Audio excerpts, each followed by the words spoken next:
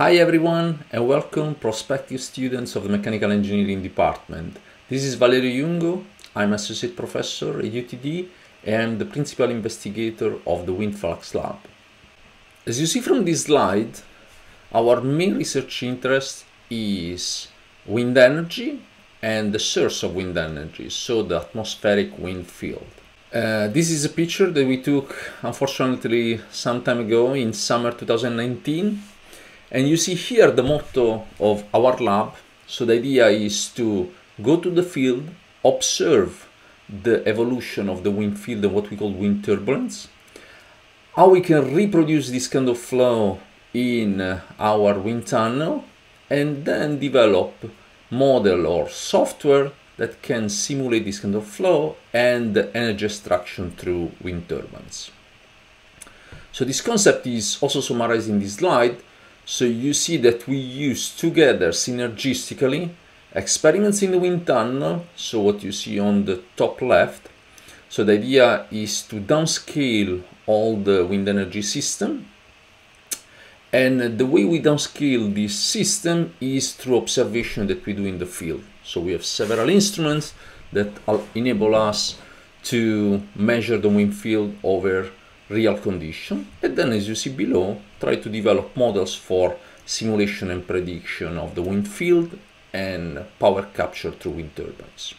The challenge is definitely because the wind field in the atmosphere is very complicated, as you see here from this visualization, and also the generation of the wakes of this turbine are very complex, and they can also interact within a wind park. How the wind interacts with wind turbines and how wind turbine wakes interact among them is one of our main research interests.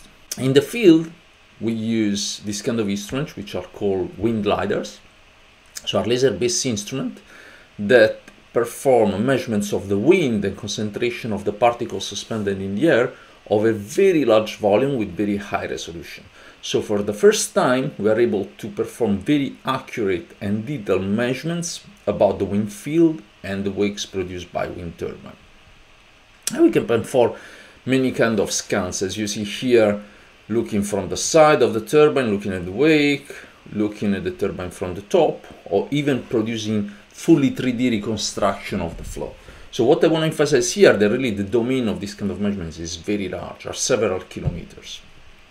And it's always a lot of fun going all the lab. As you see here, we have our UTD mobile LiDAR station with the track and trailer that we travel around US to perform our experiments. For instance, this was done in the North Texas, in the Panhandle area. And once again, the first thing we learn is that these wakes, these blue stripes that you can see here in the video on the right, can be very complicated and vary a lot depending on the environmental conditions. So during the daytime, there is a lot of turbulence. This wake can be very short and meander a lot. During the night, what you see here on the top left, the wakes can be longer, can generate wake interaction, an issue for power production. So you see these, what we call the power losses due to wake interaction, can be very high for the total power production from a wind farm. What we learn from the field, we try to embed it in a software to predict the operation of these wind parks and to predict the performance of the turbines. As I mentioned, then we simulate this kind of flow in our wind tunnel. We recently built this wind tunnel, which is very long in order to reproduce this kind of flows. And as you see here, we can reproduce kind of sophisticated flow using our instrumentation and the wind turbine models. This is a short video of the construction of the wind tunnel, so you can have a better idea what is a wind tunnel. So this is the inlet, you see, with the screens to improve the quality and the homogeneity of the flow. These are the turning vanes. This is the fan, it's 255 kilowatt fan to generate the flow. This is the high-speed test section where we can achieve 50 meters per second wind speed. And this is the large boundary layer wind tunnel where we typically perform experiments with wind turbine. I hope you enjoyed this short introduction of the Wind Flux Lab, and we will be happy to answer any question you might have in next session with the open house of the Wind Flux Lab. Thanks for listening. I hope to see you all next semester here at UT Dallas. Bye.